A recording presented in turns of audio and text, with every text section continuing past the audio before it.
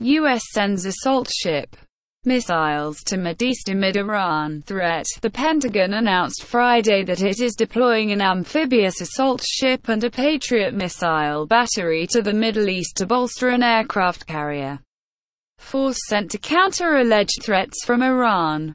The USS Arlington, which transports Marines, amphibious vehicles, conventional landing craft and rotary aircraft, and the Patriot air defense system, will join the USS Abraham Lincoln Carrier Strike Group and a B-52 bomber task force headed toward the Gulf after intelligence reports suggested Iran was planning some sort of attack in the region. The deployment is, in response to indications of heightened Iranian readiness to conduct offensive operations against U.S. forces and our interests, the Pentagon said in a statement. The Department of Defense continues to closely monitor the activities of the Iranian regime, their military and proxies, it said.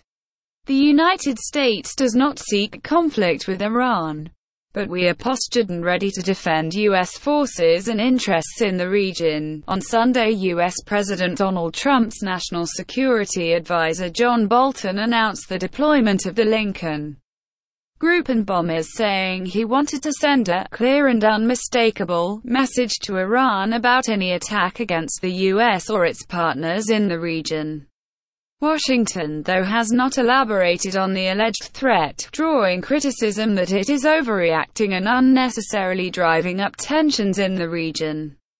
Iran dismissed the deployment of the Lincoln as old news, but followed it with an announcement that it would suspend some of its commitments under the landmark 2015 nuclear deal with major powers abandoned by Washington last year. Amid the rising tensions, Trump said Thursday he is open to talks with Tehran's leadership. What I would like to see with Iran, I would like to see them call me, Trump told reporters at the White House. We don't want them to have nuclear weapons, not much to ask, he said.